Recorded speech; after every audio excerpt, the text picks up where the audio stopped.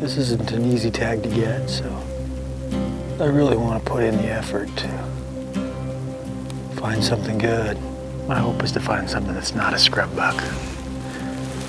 Downside is today's Thursday. I've only got Friday, Saturday to hunt before I gotta head home. So, Department of Wildlife, they're so nice to work with.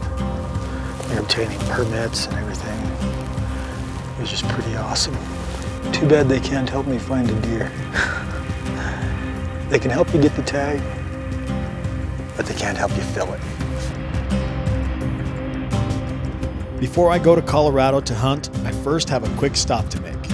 I'm headed to Redmond, Oregon to visit my good friends Bob and Chris Beck and the MOA Rifle Factory.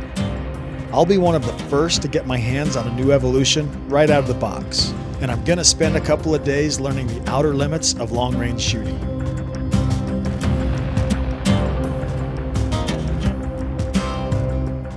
"1,800 yards is just over 1 mile. Then it's 20 hours east to hit rutting mule deer during Colorado's 3rd season. I've been struggling for the last few days. I'm gonna make the most of it. Spend today and tomorrow, see what I can find. Just sneak nice and slow. Keep my head about me. I've only got 3 days to put my new rifle to the test.